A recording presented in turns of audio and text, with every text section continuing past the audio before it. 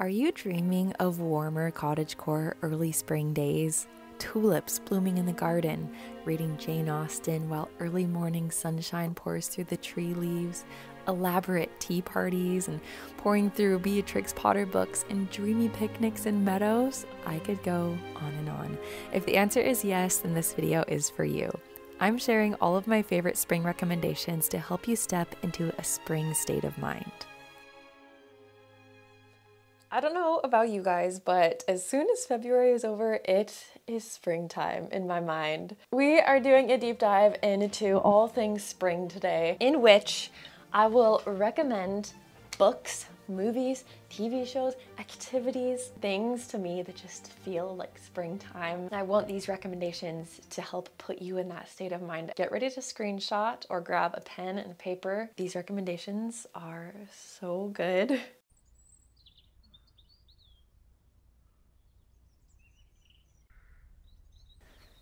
Excuse me, sir.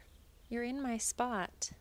I love you. Thank you. I want to take a minute to thank the sponsor of today's video, June's Journey. I'm so excited for this sponsorship because I truly love this game. I started playing a couple years ago and it has become a happy place for me. Springtime is one of my favorite times to play it because the visuals in this game, they're beautiful. I want to live in this little game. I'm not even kidding, I get design inspiration from it. June's Journey is a hidden objects mystery game. It takes you back to the glamour of the 1920s. I love that it's historical. Not only is it a game, but each scene takes you through a murder mystery. It's free to download, and one of my favorite things about it is how vibrant the colors are. It's so beautifully crafted. You can see so much thought put into the little details. I always loved like Where's Waldo and I Spy books when I was a kid. It's like that, but the stakes are higher. There's so much to do in the game. You can decorate your island, which is a whole nother aspect that I love. You can change it up with the seasons, remodel your mansion and decorate your garden. It's so wholesome. So if you would like to enjoy beautiful aesthetics, escape the world from a little bit, de-stress your mind, highly recommend June's Journey. You can download it for free by going to the link down in the description box or scanning the QR code here on the screen. Thank you again so much to June's Journey for sponsoring this video. Now let's get back to the recommendations. So let's get started with my favorite category, books.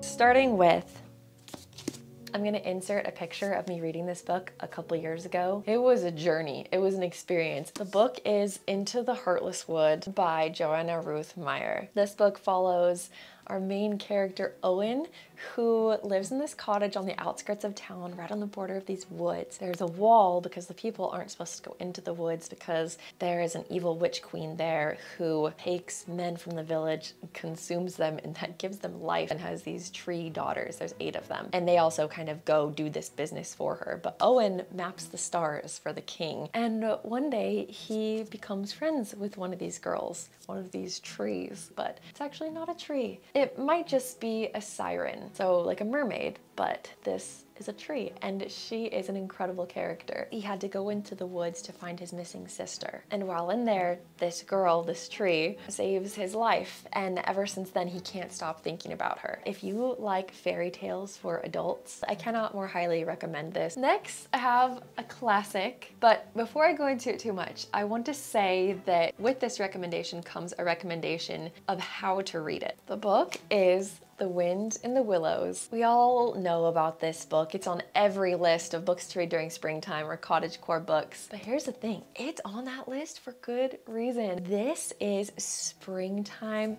coziness, coming back to life, and flowers and rivers and picnics. All of that is in here. So here's my recommendation for how to read it. What we've been doing, me and Jared, is we read it to each other at night. Gotten ready for bed, put on our pajamas. A lot of times I'll have some peppermint tea and then we take turns reading a chapter. You're never too old for bedtime stories, just like you're never too old for fairy tales. So I highly recommend choosing this as your spring bedtime story this year. I can pretty much guarantee that you'll enjoy it, especially before bedtime. Next book is such a hidden gem. It is cozy fantasy. The blurb on the back is what got me to pick it up. A human, a dwarf, and an elf walk into a bake-off. So it's been described as The Hobbit meets the Great British Baking Show, or Bake Off. Drum roll, please. is The Fellowship of Bakers and Magic by J. Penner. If you liked Legends and Lattes, I think you will adore this book. I actually like this better than Legends and Lattes. This is a slice of life cozy fantasy that follows a baker named Arletta, and she lives in this quaint little village. One day, an elf appears on her doorstep, inviting her to participate in this baking competition that takes place in the capital city that's quite a journey far, far away. At first, she is so confused because she didn't enter it, but she ends up deciding to accept it.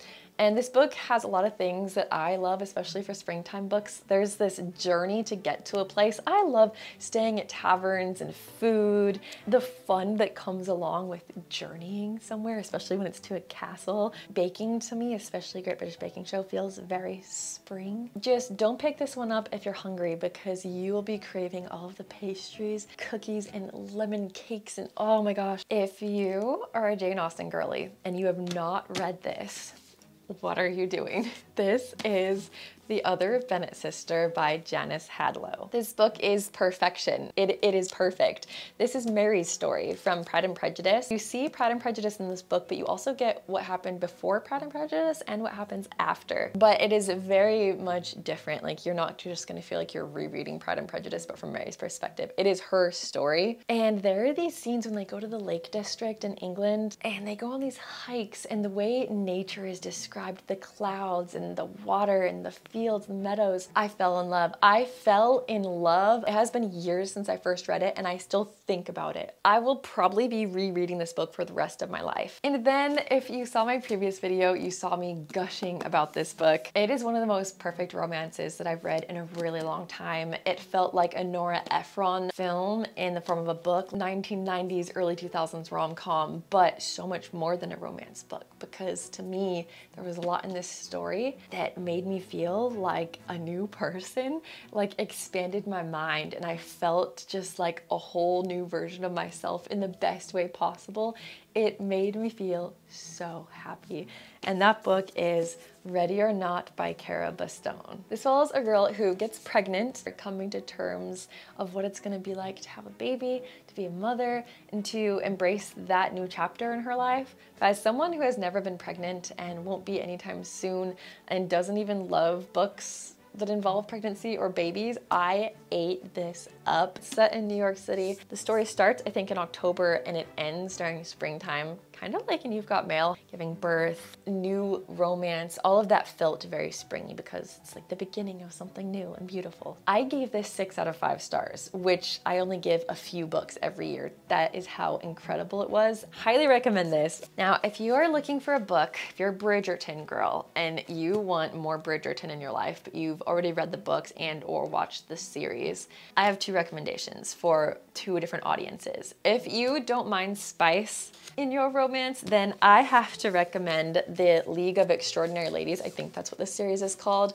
by Evie Dunmore. Each book follows a different leading lady. For example, at the back of this one, London banking heiress Hattie Greenfield wanted just 3 things in life: acclaim as an artist, a noble cause, and to marry a young lord who puts the gentle in gentlemen. Got like reformed rakes and dukes, balls, but there's also a lot more to them. There is a suffragette movement. A lot of them also have passions, like careers that they want to pursue, and I love that. And then if you are a fan of closed door romances and don't like any spice, you just want the wholesome vibes, guys, if you have not read Edenbrook, you are missing out. I remember reading this book so slowly so I could savor every page. I would even say, just to go into this one blind, don't even read a bunch of the synopsis. You could wait until the first day that really feels like spring, when you can hear the birds chirping outside and the flowers starting to bloom. You make your favorite cup of tea and curl up by the window and open this treat of a book and just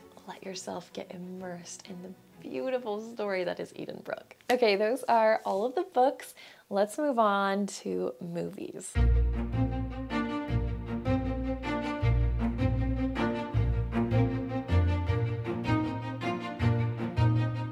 The purpose of watching one of these movies is to make you feel like spring. Spring state of mind. I watched one of these last night and I cried because it made me feel like a kid again and reminded me what life was like going on picnics and playing outside in the dirt. It reminded me of all these things. So we're just gonna kick it off with that one.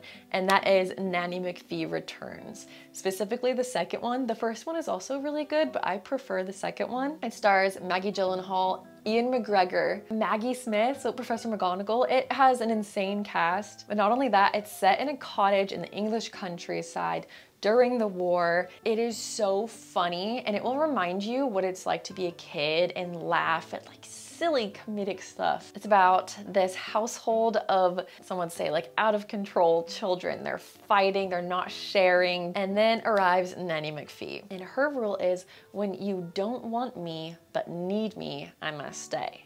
But when you want me but don't need me anymore, it's time for me to leave. But there's all of the elements that I want in a spring cottagecore film. They go on a picnic and drink ginger beer and get so excited about the simple little things because it is taking place during the war. So every little thing is so exciting and special to them. There are scenes where they have to chase these prize piglets so that they won't get away and they can be sold at the market. And they're running around the countryside chasing these pigs, and it's so cute and wholesome.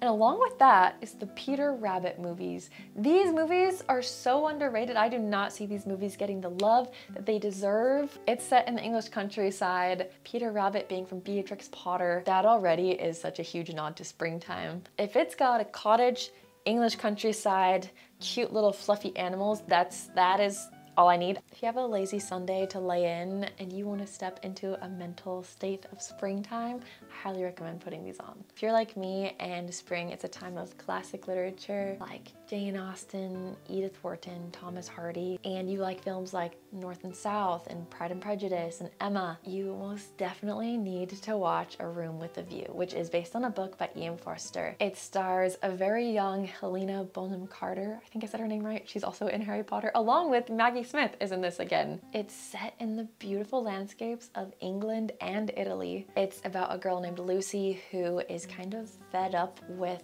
the societal and cultural restrictions of Edwardian England. She meets and develops this love for this young, free-spirited man named George. She's fighting for both love and independence at the same time and realizes that with George she can have both, and it is so incredibly beautiful, this film. I just remember it had like a very lasting impact on me.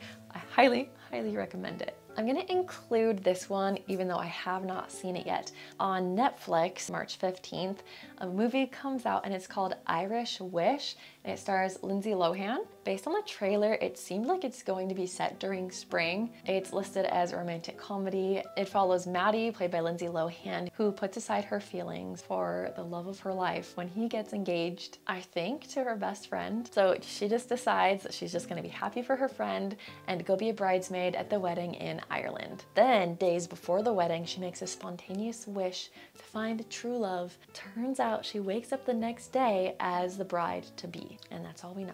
But it sounds like it's gonna be super cute. So I think if you're wanting a light-hearted romantic comedy to enjoy during spring, this could be a great option. Again, I don't know if it's good or not, but it's on my list of movies to watch. Now let's talk about TV shows.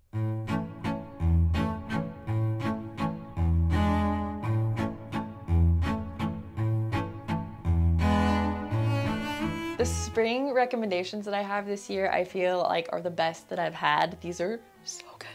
First one, if you have watched Bridgerton, if you like Jane Austen and the historical romance vibe and aesthetic for spring, and you have not watched The Buccaneers, do that immediately after this video is over. This show made me feel like it was Christmas. I would only allow myself one episode every day because it was so good. I wanted to savor it. I would literally wake up in the morning, get out of bed, and be so excited to watch my episode that day. It's based on an unfinished novel called The Buccaneers by Edith Wharton. It's set in the 1870s and it follows these young American women who are sent to secure husbands husbands and titles, and there's kind of like a cultural clash between what they're used to versus the tightly knit culture and the way society is in London, especially during the season. The costumes, the setting, the balls, it screams springtime. I think it will be the perfect thing to enjoy while waiting for Bridgerton season 3. Now, maybe searching for a husband at balls,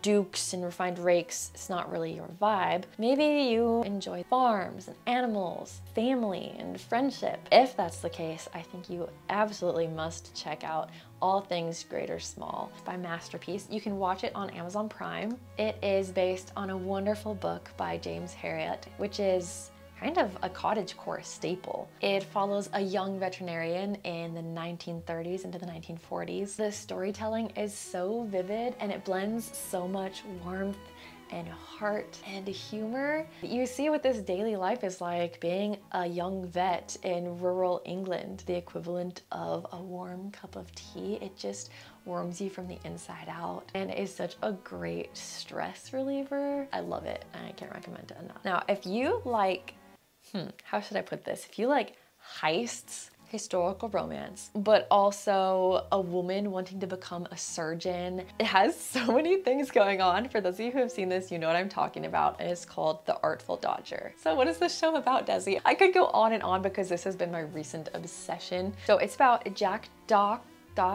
what's his name? Jack Dawkins, better known as the Artful Dodger, which is actually a character from Charles Dickens' Oliver Twist. It takes place 15 years after the events of Oliver Twist. Basically, he left that world behind as a pickpocket and became a surgeon, but his past comes back to haunt him and he ends up needing to owe somebody a lot of money or else they're going to cut off his hand and then he wouldn't be able to be a surgeon anymore. He has to come up with this money, and at the same time, there's an incredible, beautiful woman begging him to teach her to be a surgeon because she has been reading about all the studies and the findings that have been going on in London and all the advances that they're making that they aren't making in Australia. My only recommendation is to don't eat while you watch this show because there are parts during the surgeries that can be a bit graphic. I just have to tell myself it's not real. It's not real. It's just paint or something to help me get through those scenes. But it is so good because the romance, like I don't even have words right now because I'm just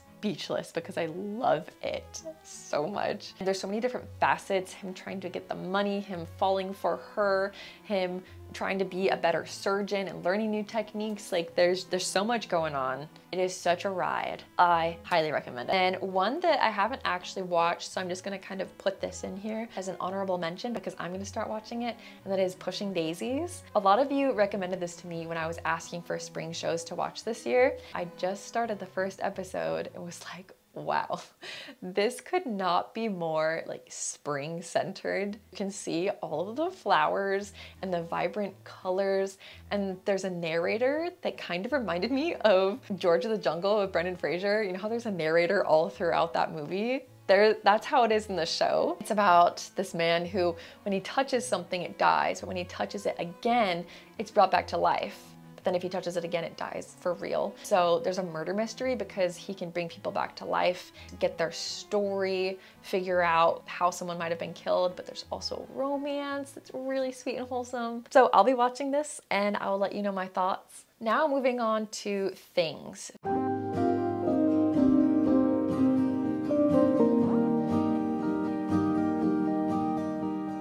Physical items that I just like to surround myself with or bring out of storage or acquire at a thrift store. The first thing being a new spring mug, or it doesn't have to be new. You could find a beautiful teacup at a thrift store. I got this one you saw again in my previous video from Millie's Pottery. A frog tea party, it doesn't get better than that. Having it to drink my tea out of every morning, it just makes me so happy. I look forward to drinking out of it every day. And then choosing 3 books. So I guess this is more of an activity than a thing, but choose 3 books that you want to focus on this season. I always choose one Jane Austen book because spring is when I love to delve back into Jane Austen. So this year, I'm gonna be choosing Emma. If you're not really into Jane Austen, it can be any classic like The Enchanted April by Elizabeth von Arnim or Far from the Madding Crowd by Thomas Hardy. And then I choose one nonfiction book. This year, I chose The Cottagecore Baking Book by Kayla Laubermere. This is my dream cookbook. If I could have envisioned the most perfect cookbook that feels like spring, but also hobbits, but also pastries that you would find at a table in Pride and Prejudice, all of those things put together in one book, that is this book. So this is my nonfiction book. I'm going to be making my way through this spring. And then I always choose a cozy cottagecore book, and that could be anything. So this year I'm going to be reading The Fae's Bride by R.L. Medina. The blurb on the back kind of makes me think of Pride and Prejudice, but not. It's a busy witch, an enamored count, an enchanted villa filled with nosy sisters. And this is marketed as Italian cottagecore. One classic, one nonfiction, and one cozy cottagecore book. And then this is kind of a given, but fresh cut flowers. There is something about the way a room just feels different with fresh cut flowers in it. When you walk in, you can smell them, and just seeing them brings so much joy. Amazon also has these really beautiful faux flowers. I'm gonna get these faux tulips because tulips are one of my favorite flowers, but with 3 cats, it's not something I'm willing to risk having inside because of how toxic they are. And then also a new tea. My personal favorite this year has been lavender chamomile. Sometimes I find if I don't purposely choose a new tea, I end up still drinking some autumnal ones that I just have in my cupboard. But making the choice to choose a new tea, maybe a berry flavored tea or floral, something new to you, or a classic favorite of yours that you can look forward to having every morning during your reading time or during your downtime in the evening, just something to look forward to, but also have it be a part of your staple routine, is an easy way to include a little bit of spring in your daily life. And then wellies. I love calling them wellies, by the way.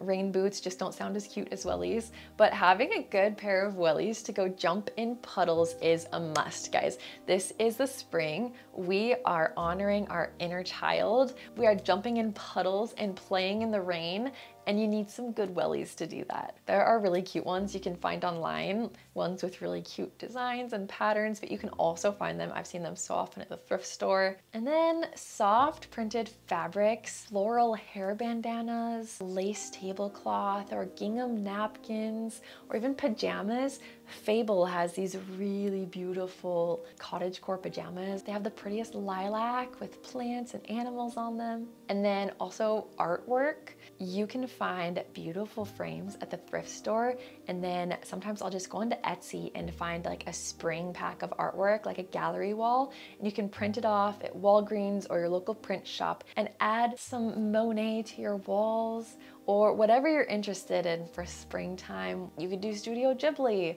and print out scenes from the movies that are your favorite. I lean towards like the fine art that you might see in a museum, a lot of landscapes or women reading books. Finally, things to do.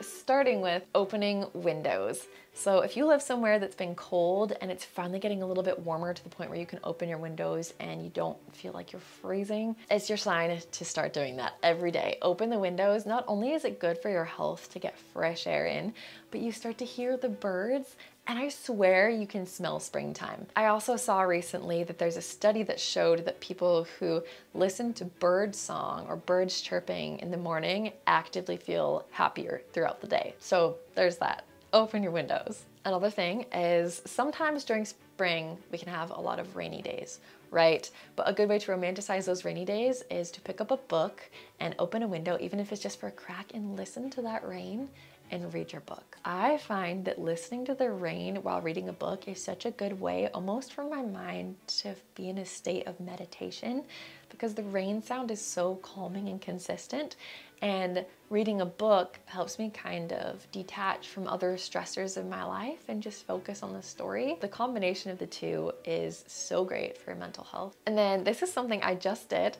Pick the first flowers of the season that you see and press them, and then write the date and where you found them, and start keeping a journal of pressed flowers that you find throughout the season. And then eat strawberries. It is strawberry season, or is nearly here, and the strawberries are becoming so delicious and fragrant. Eat the fruit that is coming into season this spring. I'm so excited. A strawberry season is my favorite. And then it's so fun with a new season to pick a new hobby to focus on, or even just to try out. This season I've really been into making chokers or necklaces, but not in the traditional sense. I just use a ribbon and I put a little charm on it and then I wrap it around. I saw some pictures on Pinterest like this. Just been fun to go to Michael's, pick up some new ribbons and some new charms. I can even make necklaces based on my outfit. I didn't make this one that I'm wearing, but I want to get more into it and maybe make some more intricate ones like this one. And then lastly, going for a morning walk. After winter, a lot of us are going to be lacking in vitamin D, and now that the sun is out for a bit longer, so whether it's the morning or the evening, preferably morning, because I think the sun is a bit brighter and it's easier to get that vitamin D in the morning. Also, it helps with your circadian rhythm. Being out and seeing that sun first thing, it can help with your dopamine. It can help with your mood throughout the day, just seeing sun for 20 minutes in the morning.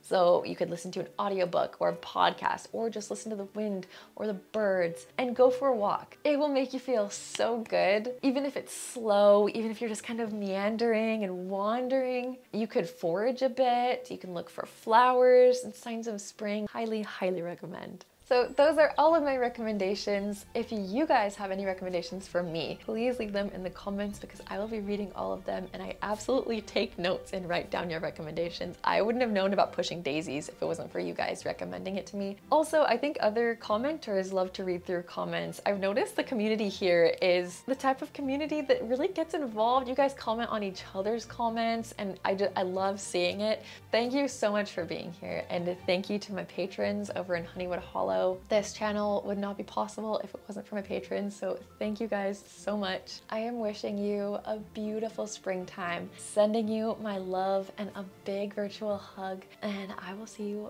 very soon in my next video. Bye friends!